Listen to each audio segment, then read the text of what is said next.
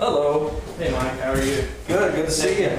For Michael Meyer, helping kids stay in the classroom means hand-delivering COVID-19 tests to school leaders like Ludlow Independent Superintendent Mike Borchers. Just yesterday, we had a child who's, going in the first grade, and we test him, and he's able to stay in school. That's so powerful compared to all of a sudden being in quarantine for 10 days.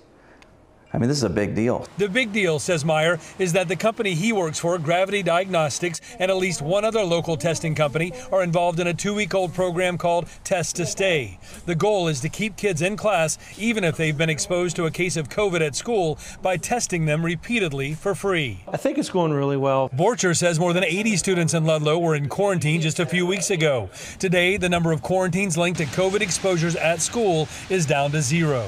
First, we thought we'd have to have a big staging area, but we've been averaging about 8 tests a day. So far, almost every one of our students who's had the rapid test has been negative, and they get to go to class. In the much larger Kenton County School District, quarantines dropped by about 100 in the days after the program's launch. Knock on wood, we haven't had any calls yet. We haven't had to be tested through Test to Stay yet.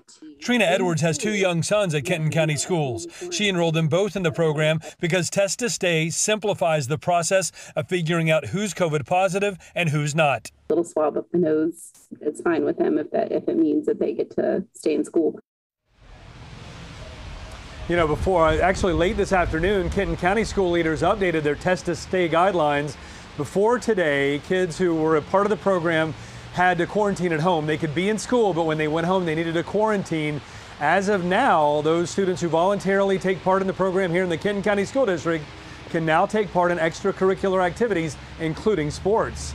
Reporting live tonight, Todd Dykes, WLWT News 5.